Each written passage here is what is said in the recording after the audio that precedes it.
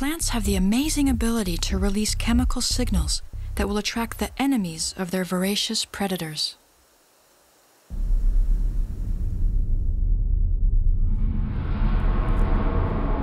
This is the case of corn when it is attacked by the Spodoptera, a small caterpillar that has a strong appetite for its leaves. These herbivorous insects do enormous damage and cost the American farmers, but also European farmers, millions of dollars or euros.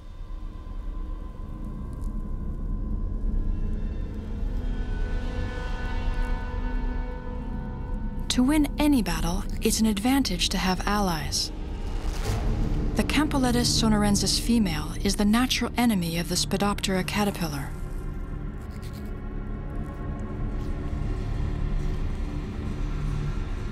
But just how does this parasite wasp detect such a tiny caterpillar in a giant cornfield?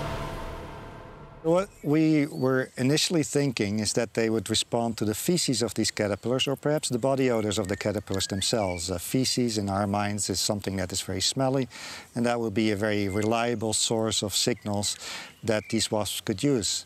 But then we were studying this in more detail, and we found that the plants that had been attacked by these caterpillars were much more attractive than feces or the caterpillars themselves. And that's when we started focusing on the signals that the plants produce.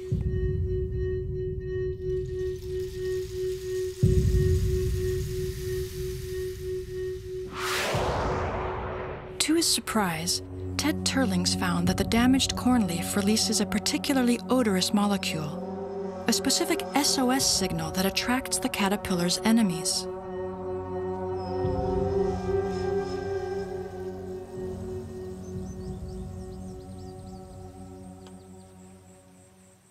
This indicator is like a GPS location signal for wasps, who can then target the tiny invisible caterpillar in the heart of the immense cornfield.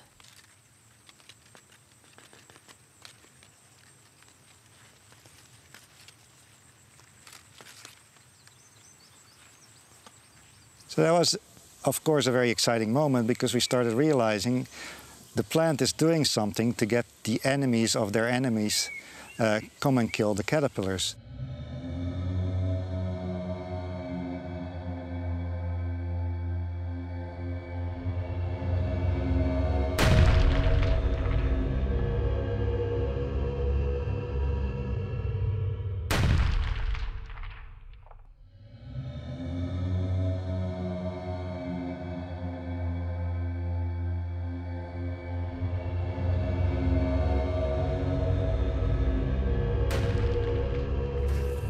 Plants do not communicate like you and I do that, but they transmit information to other organisms, like these parasitic wasps, through odors.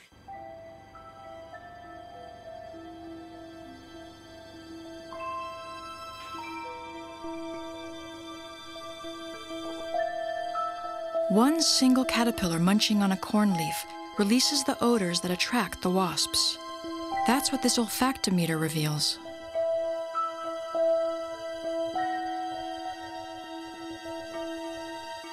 But the alarm signal is not immediately released.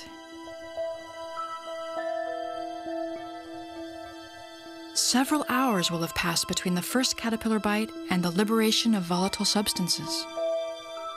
The plant will then produce odors that will soon be emitted by all of its leaves.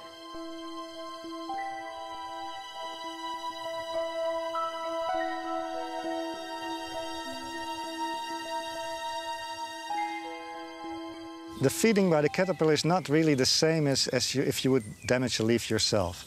So you know, if you damage a leaf, you can smell that there's a volatile coming off, so there's an odor coming off. But in the case of caterpillar feeding, they actually have something in their spit that the plant recognizes, and the plants start then producing a different odor that they produce from all the leaves, also the leaves that are not damaged, and that results in a specific signal that alerts these parasitic wasps. These odors are produced to attract the enemies of their enemies. Corn calls upon an insect to do its dirty work. This is the secret route of evolution. Plants have no way to move, no way to physically, directly defend themselves, start fighting with their enemies, and eventually this results in some sort of communication between plant and insect.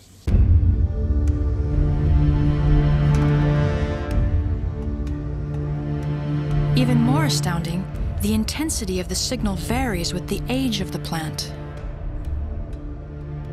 One caterpillar can in fact kill a small plant.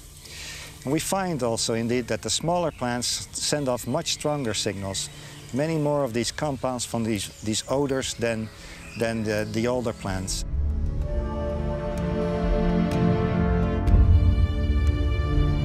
But the caterpillar has adopted a new tactic. To trick the enemy, it has changed its feeding times. The odors are not produced at night, or at least in much smaller quantities, because photosynthesis is necessary. And for photosynthesis, you need light.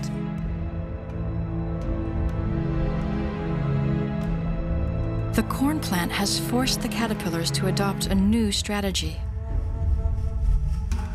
To survive, they must devour the corn leaves at night.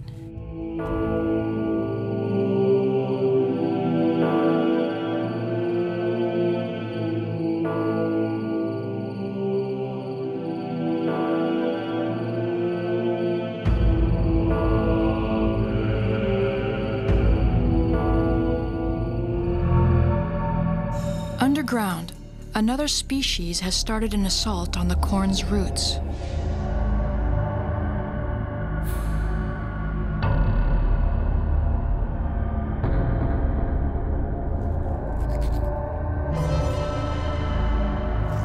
Diabrotica, the cornworm, is in full-fledged destruction mode. They work their way inside the root, where they're well protected, and then they work their way up all the way to the top of the roots, causing the root to completely be destroyed, also making sure that the plant cannot take up water anymore. The stability of the plant is lost, and in many cases the plant will fall over and there's no corn produced.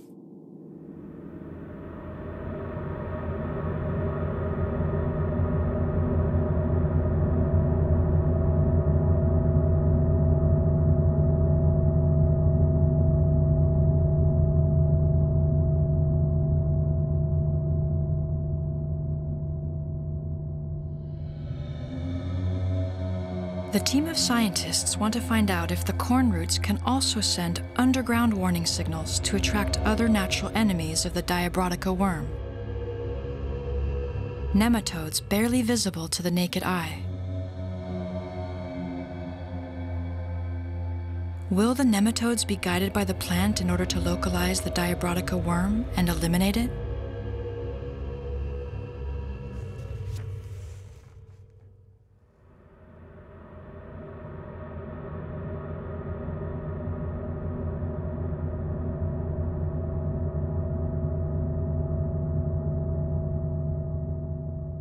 We have released nematodes at about half a meter away from the roots, and they are later, within a day, found near those roots and killing these insects.